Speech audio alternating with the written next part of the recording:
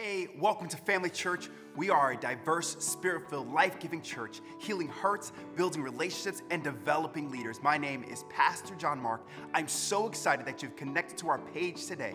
Be sure to grab a notebook, a pen, a paper, your phone, however you want to take notes, and get ready for today's message. Welcome back to our four-part series called Friends with Benefits. And I must say, this weekend's message was the hardest to put together because there's a real tension in what we're going to talk about today. I personally have a very hard time losing people in my life. I'm one of those people who, once I make a friend or a family member, whatever it is, I have like severe abandonment issues. I do not like losing people. I put myself in relationships and friendships that I probably should have ended a long time ago, but because there's this connection or whatever you want to talk about and call it, maybe we stay in friendships too long. Today's topic is called unfriending. Unfriending. And we're using this idea of unfriending because of Facebook. Facebook, right? Have you ever had to click the unfriend button or the unfollow button on someone on Facebook because maybe their stuff was too negative or too controversial or too political or too whatever? Raise a hand. Have you ever clicked the unfriend, unfollow? Yep. Don't look around the room. Don't look at the person that you clicked. The idea behind today's message is that maybe there are some people in your life that you need to unfriend in order to pursue a deeper, more meaningful relationship with God. Or maybe let's not use the word unfriend, because unfriend just seems really strong. Maybe we need to redefine some friendships in our lives. Maybe we need to set some new boundaries in relationships in our lives. And why would we talk about this? Because it's our main idea of this whole series. You show me your friends, I will show you your future. Show me who you're hanging out with, show me who's influencing your life, and I will show you where your life is going, where it's headed. King Solomon said it like this in Proverbs 13:20, walk with the wise and become wise, but a companion of fools suffers harm. And if you're like me, you have had some foolish friends throughout the years, all right? So here's the idea today. Hanging out with people who are wise, you become wiser. You hang out with a bunch of idiots, and you become a bigger idiot, yes. In fact, a bigger one, yes. In fact, I bet if you look over the course of your life, chances are pretty good that anytime you got in some big trouble, you didn't get in big trouble alone. All right, so back in the day, I lived in Scotchtown, and there was Lower Scotchtown, there was Upper Scotchtown. There was just like this great divide between Lower Scotchtown and Upper Scotchtown, and we were always fighting between Lower Scotchtown and Upper Scotchtown. If anybody knows anything about it, right? So Upper Scotchtown is up by the baseball fields. Lower Scotchtown was down by the church down there, and there was that divide. And so oh my gosh, we were such instigators, man, right? So one guy would have beef with another guy, and then we'd all be, oh, and next thing you know, there's like 5 of us fighting 5 of them. Huh? The biggest trouble is when I was with other people, egging each other on. One idiot telling another idiot to do something bigger and better. And Proverbs 12:26 speaks directly to this. It says this, the righteous choose their friends carefully, but the way of the wicked leads them astray. The wise, the righteous, choose their friends carefully. Carefully. Now listen, we're going to meet people by chance, but we deepen our friendships by choice. We're going to meet people by chance, but the righteous, the word says, deepens them by choice. We choose our friends carefully. But the way of the wicked, it says, leads them astray. If you ever hang out with somebody and just get this unsettling, please do not believe that you are the hero that is going to change them. Please don't be the hero that's going to fix them. Ladies, let me talk to you for a minute. Ladies, please do not date the guy because you think you can fix him. You can't fix him. You can't fix him. And here's even the bigger thing. Why do we all assume we're all each other's problem? I'm going to fix them. Man, you can't fix yourself. You can't fix your makeup. You can't put your eyeliner on straight. I got to stop. Show me your friends. I'll show you your future. If you're taking notes, write this down. It is impossible to live the right life when you have the wrong friends. It is impossible to live the right life when you have the wrong friends. I'm going to say it one more time. It is impossible to live the right life when you have the wrong friends. You cannot live right if you don't believe right. You cannot live right if you don't hang around with the right people. All right, listen, I had a very bad cursing problem. Very bad language. Since I was a kid, man, my dad would hear me like cursing outside and come out, whoop my tail in front of all my friends, and then he walked back inside, I'd cuss him out behind his back. But listen, you know if you suffer with that, like you got bad language, and then you're going to work on it. I'm going to stop cussing. I'm going to stop saying bad words. And then you have degrees of bad words. Like you can say certain ones and they're not really bad, but then like there's other ones that you know are bad. And you work on it. But then you hang out with that friend that ain't righteous. You hang out with that friend that ain't worrying about that. And man, they're just cussing. By the end of the day, guess what? It's rubbed back off on you. All right? You cussing too, man. You back in that, and you had been on a cuss diet for a long time. Broke your diet. It's absolutely impossible over the course of your life, listen to what I'm saying, to live a God-honoring life when you do not have God-honoring friends. You cannot live in the darkness and be the only light. Eventually, the darkness is going to dim your light. Hear me, man. If you were the strongest Christian in the world, you thought you were the strongest Christian in the world. I'm telling you, by not being around other people who feed your light and feed the glory of God, it will affect you. 1 Corinthians 15:33, do not be misled. Bad company corrupts good character. No, but I'm a solid Christian. I'm the light to the world. I get it, but the Bible says it. Bad company will dim your light. It will dim your light.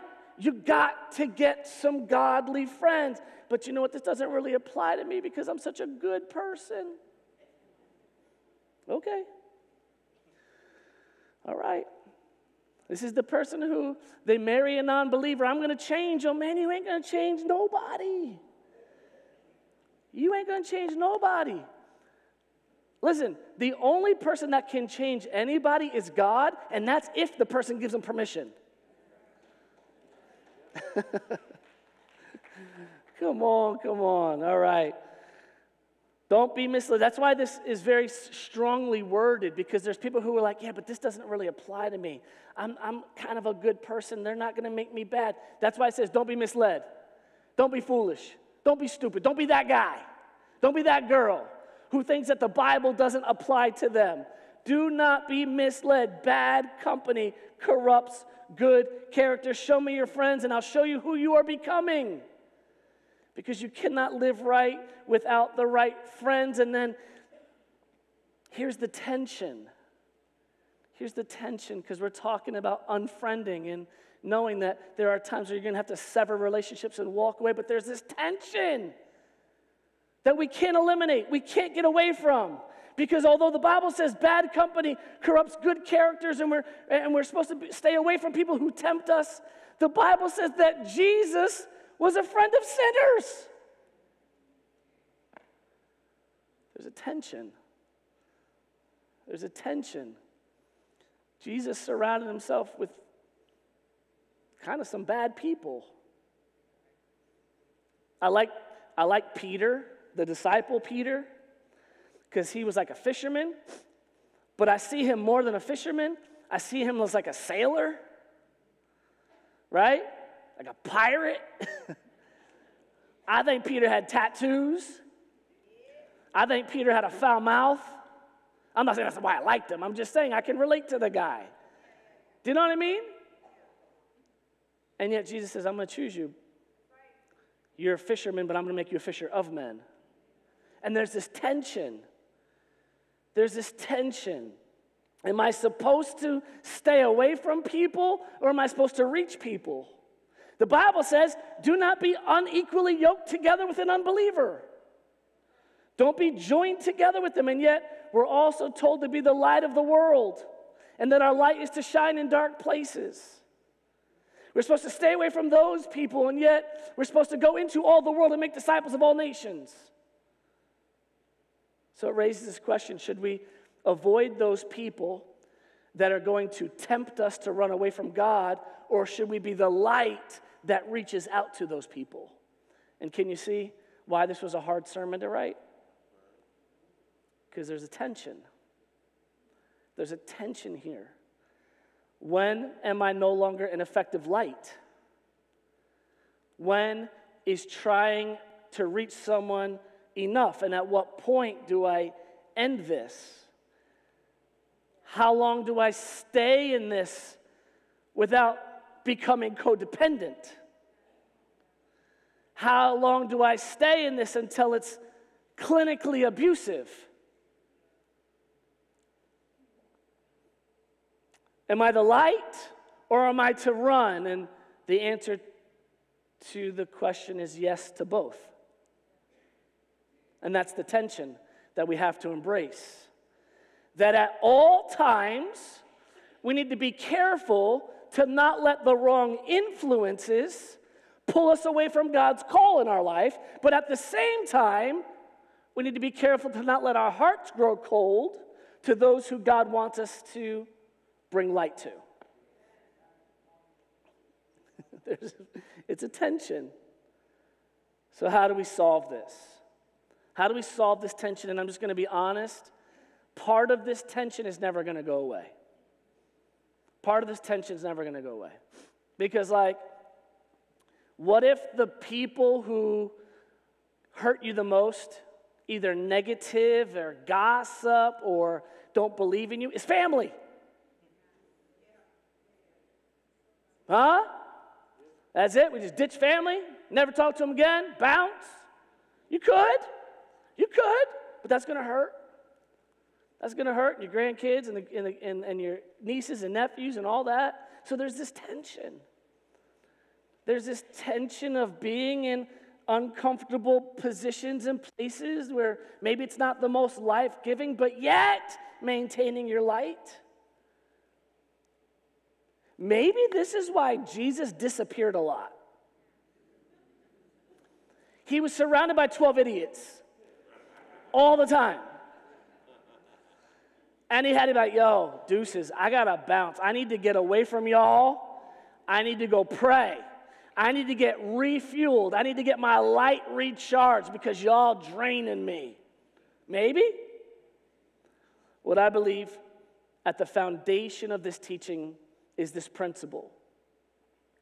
That if you are a committed follower of Jesus Christ, those who are in your inner circle of friends, those who are in your core, those who influence you the most, hear me, they must be committed followers of Jesus as well.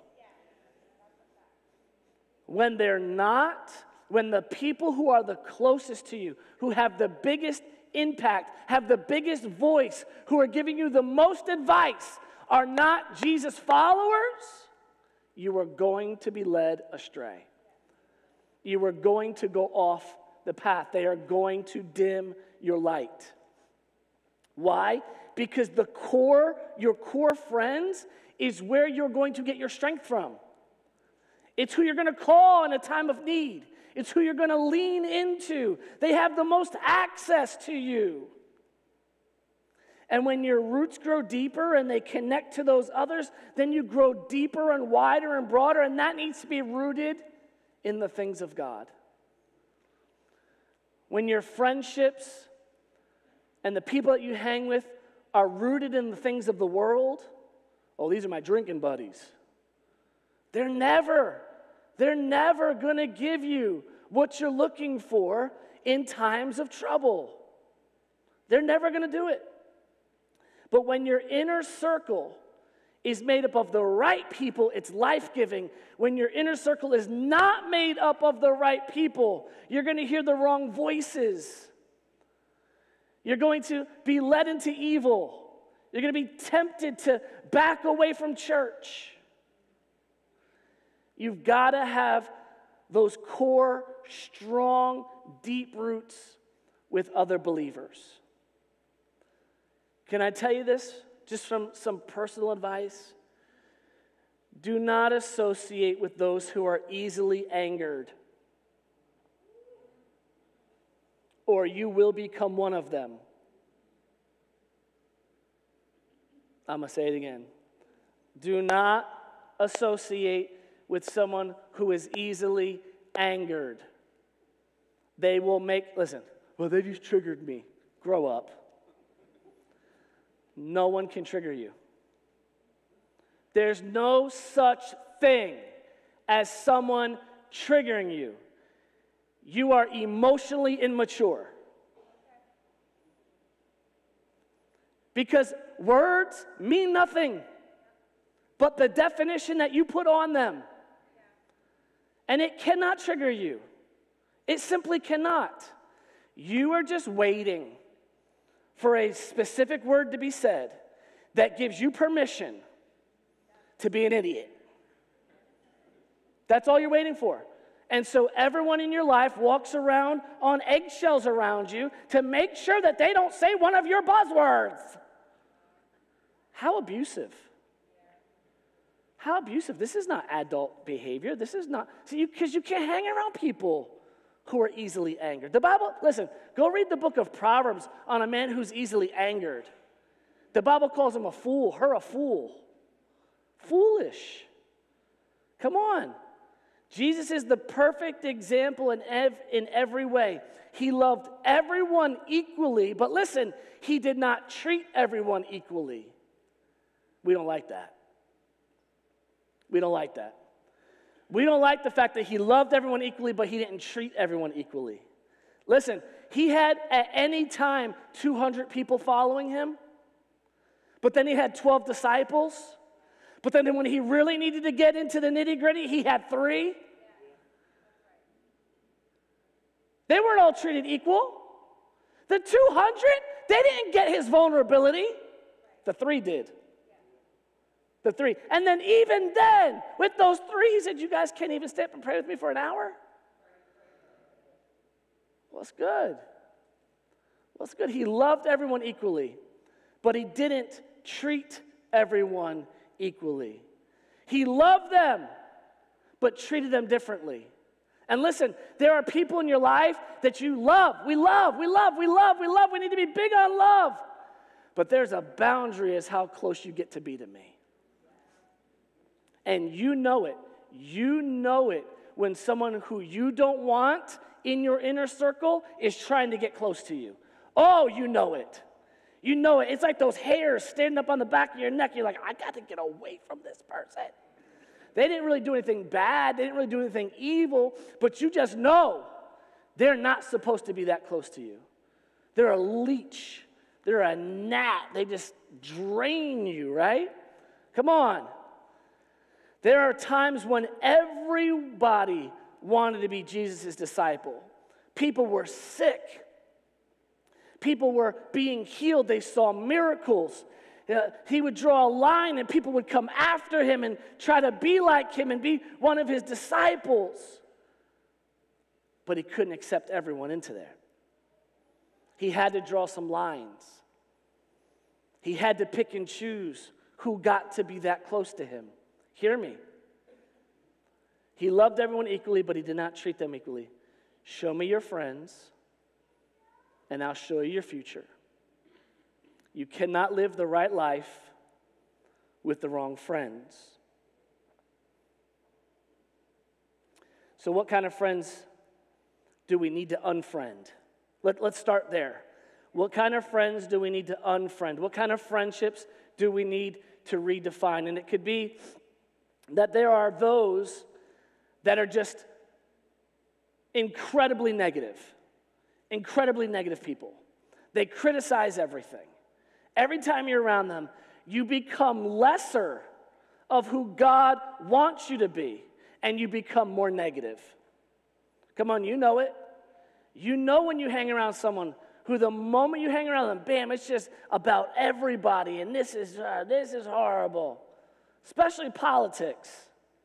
When's the country going to change? It could be as simple as that. It could be as simple as, hey, you know what? I cannot be around negative people. And you begin to adjust that. It could be that there is someone who's tempting you to do things that's not honoring to God. I don't even need to go into that. You can put, again, these are just words. Put your definitions to them. But you're being tempted to do things that is not honoring to God. Maybe that relationship needs to be redefined. It could be that there's someone that's trying to introduce their values to you opposed to what God's values are. Maybe someone's trying to convert you to a different belief system, and that's all they want to talk about all the time. There are some friends that we need to unfriend. But there's this tension. There's this tension. What's the other side of this?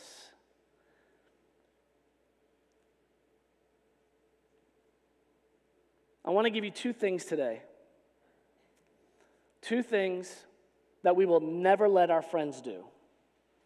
Two things that we will never let our friends do. Number one, I will never let my friend distract me from God's plan. I will never let my friend distract me from God's plan. Now, we could go even a whole lot deeper on this whole thing because most of us don't know God's plan. So we wouldn't know if we were being distracted or not. That's even a deeper tension. But when you do know God's plan and someone's trying to pull you away, do not let them. And this happened. This happened with a conversation between Jesus and Peter. Jesus is saying, I must go away. I must be with the Father. I'm going to lay down my life. I'm going to die very soon. And Peter's like, you don't have to do that. You can't leave us. It's not your time. You're stronger than that. You're bigger than that. Just command them. Come on, Jesus, we need you. And Jesus snaps his neck and says to Peter, what? Get behind me. Whoa! Satan! He called him straight the devil. He called him the devil, and it wasn't because Peter grew horns and turned red and was the devil, but he was speaking under the influence of something that was trying to move Jesus off his track. I've watched parents do this to kids who have like this deep heart desire to become something specific in their life, but then the parents be like, nah, that's not going to make you any money. You're going to do what I never got to do because my life is miserable and I'm going to live my life vicariously through you. Come on, somebody. You know we do this to our kids all the time. They're in karate and soccer and dance and all these things, and they hate all of it. But because you never got to do it, they're going to do it. And I'm going to go broke doing it. Jesus says, get behind me, Satan. You're trying to distract me from the plan of God. You're trying to move me to do what you want me to do and not what the Father wants me to do. Matthew 16:23. Get behind me, Satan. Hey, listen, I'm just going to say, maybe some of your friends need to hear that sentence. when they're trying to get you to do something that you know you're not supposed to be doing. Go somewhere, you know. Come on, man. It's going to be a great time. Come on, man. Just one night. Come on, man. Just one more drink. Come on, man.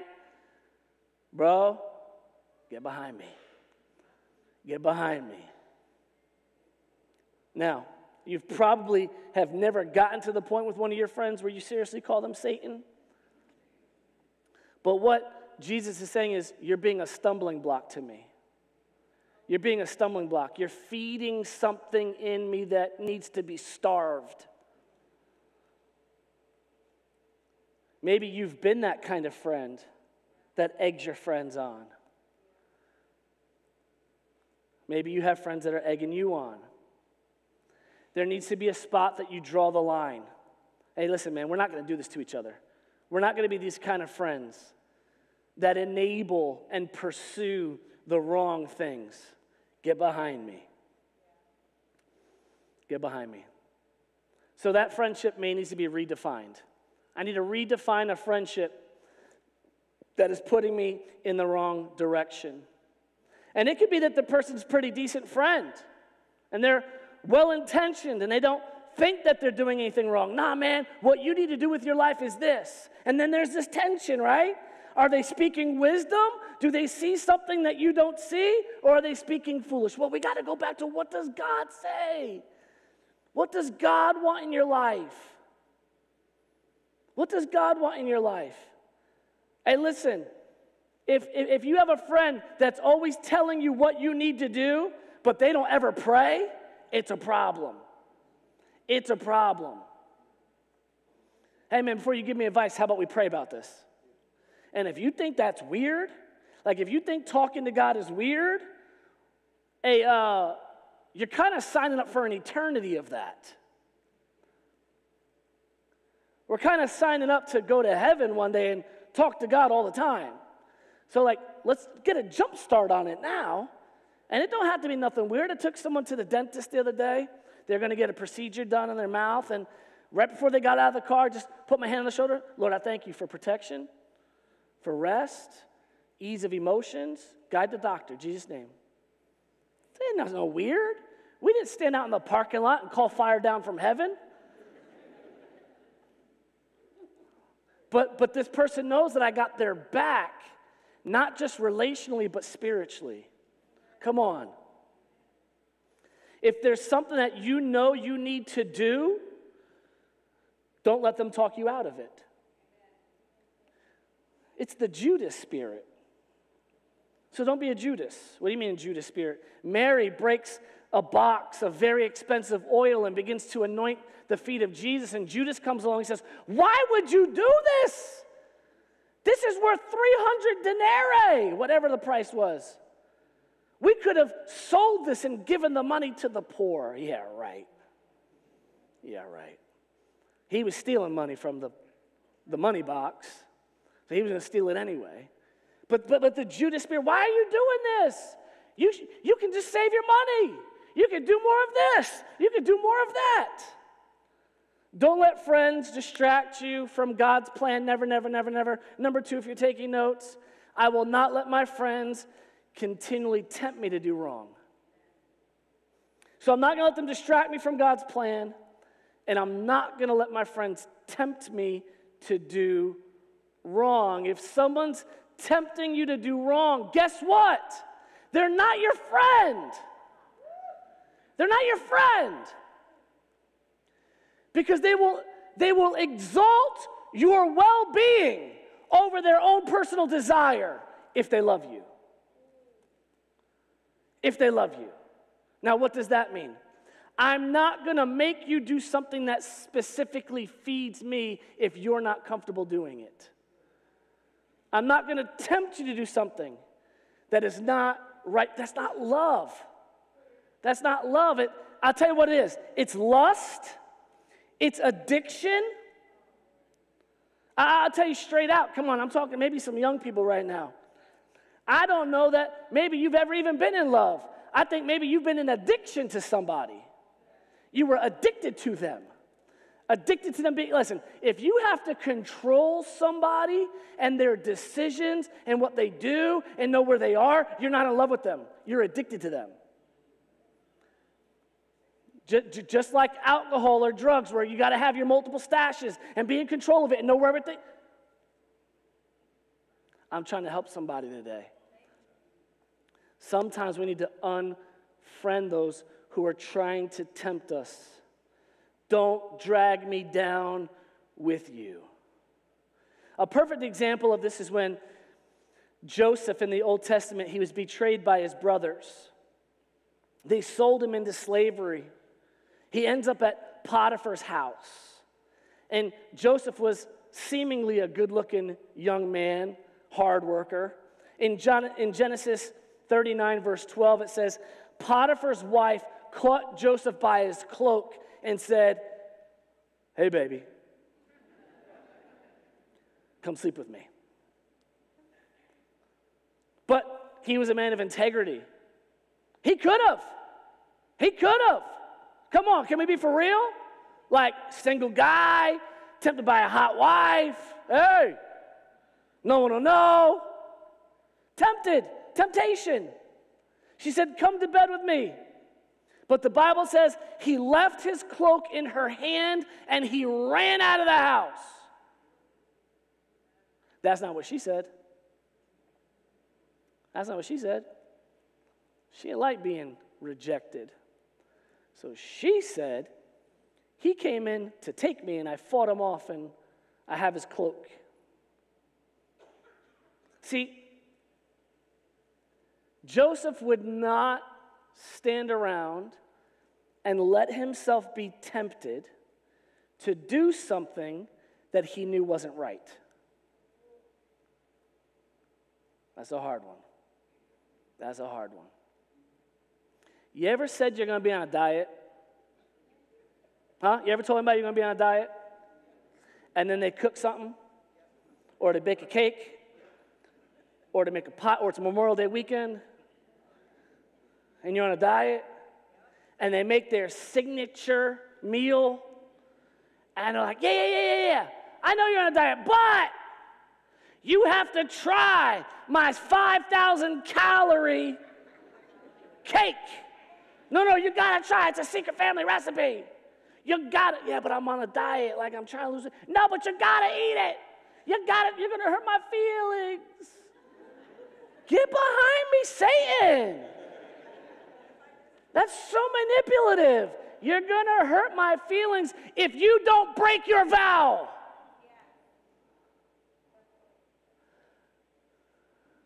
Gotta get rid of them. That's not a friend. Listen, that person's more of a friend to their cheesecake than they are to you. Think about that. No. Just keep practicing breaking your word. Keep practicing breaking your word, and I'm going to be the person to tempt you to do it over and over and over again. Hey, listen, let me tell you this. Failure is just as addictive as success. People get addicted to failure because it's an excuse to keep failing. I've tried every diet there is. No, you didn't. You downloaded the ebook. You didn't try. You didn't give it 60 days where you didn't. Yeah, but the food was bland. I had to add my seasoning. You didn't do it. Come on, I'm just saying, hanging around the people that are tempting you to break your word. If you dudes, guys, single guys, if you're hanging around the guys that are always like, yo, we gotta go find some hot chicks, you're gonna get yourself in trouble.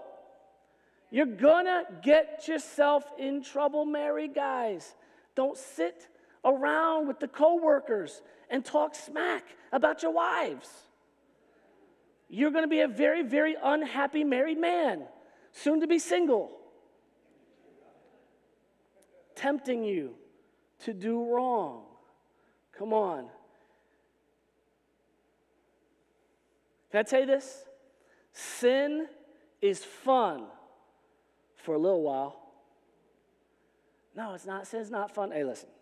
If you sit there and tell me right now sin isn't fun, either You ain't never did it right? Or you're in sin now because you're a liar. That's the addictive side of sin. It's fun for a little while. And then it grabs. It has a cost. It always has a cost. And that's when it grabs you. That's when it hits you. It's when it grabs a hold of you. Okay? That's why the Bible says the way of the wicked leads you astray. Here's what I want you to know today. When you got the right friends, when you put the right people in your life, this is the decision that we have to make inside of ourselves. I will never, ever stop loving people with the unconditional love of Christ. Listen. They don't all have to be your friend. We don't all have to agree. I don't have to agree with you politically. I don't have to agree with you socioeconomically. I don't have to agree with you how we invest our money. I don't have to agree with you whether zero-turn tractors are better than regular tractors. We don't have to agree. We don't have to agree. We don't have to have the same color skin, come from the same cultural background.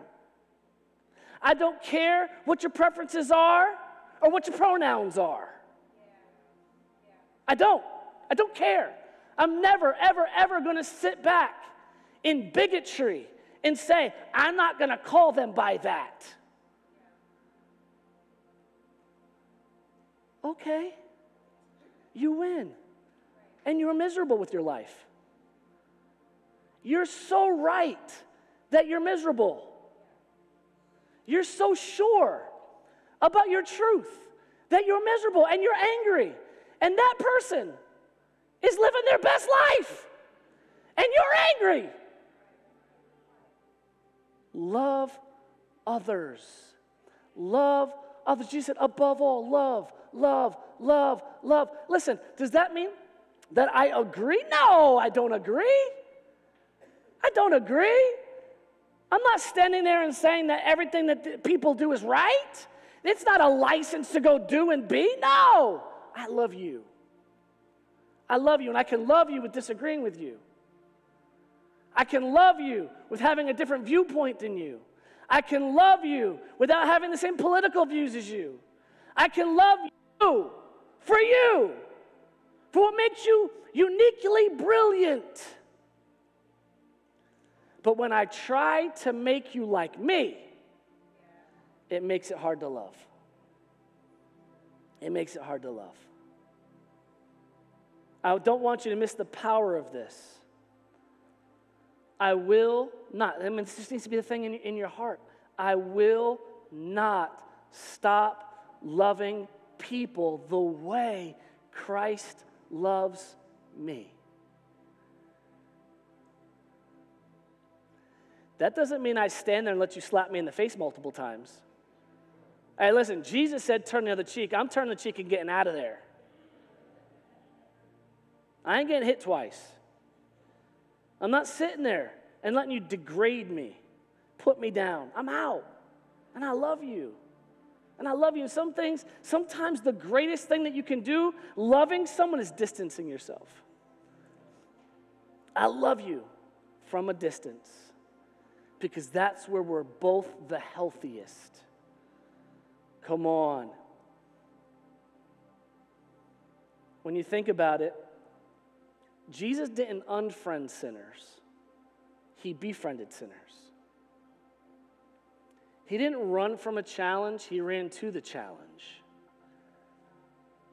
If he unfriended anybody, and I know here's the biggest tension, if he unfriended anybody, it was church people.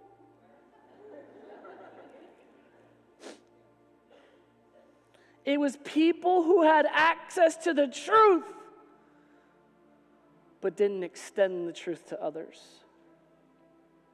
People who had the grace of God, but wouldn't extend grace to others.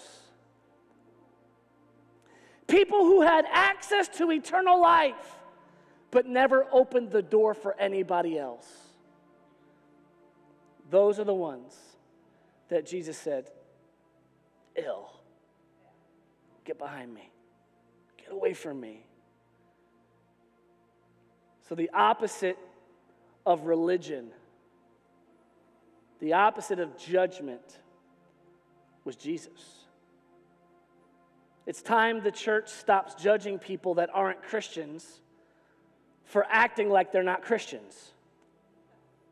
Did you get that? Come on, I gotta say it again. It's time the church stops judging people who are not Christians for acting like they're not Christians. They don't have the way, the truth, and the life. You do. But listen, you're never going to convert someone until you love them.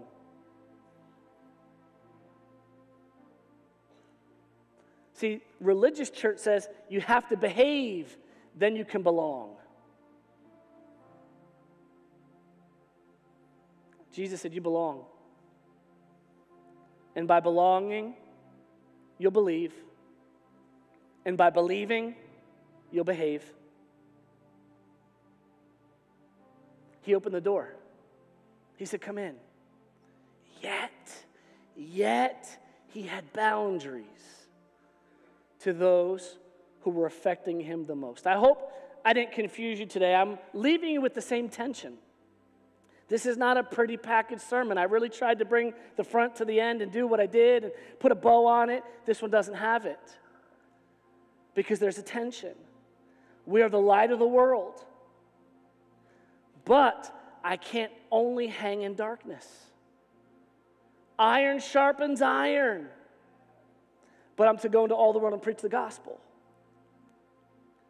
Look at the example of Jesus. Know when it's time to get away with your core and recharge. Maybe it's starting a small group. Maybe it's starting a Bible study. Maybe it's starting a prayer group or coming out once a month to fan prayer. Maybe it's joining a serving team. Maybe you just need a good night out with the fellas and come out to June 10th men's night out. Whatever it is. How are you going to recharge from those who drain you? And how are you going to be the light to those who need it? I'm leaving you with an unfinished sermon today because you need to write the rest of the story in your life. You need to write the ending.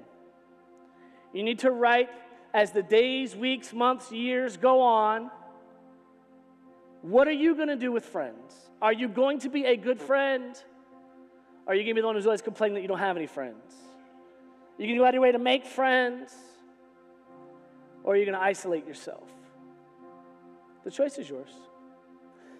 But to be the right friend, I'm just going to throw this out. You need to be a friend of God. You need to be a friend of God. The Bible says, with his friends, he shares the secrets of his covenant.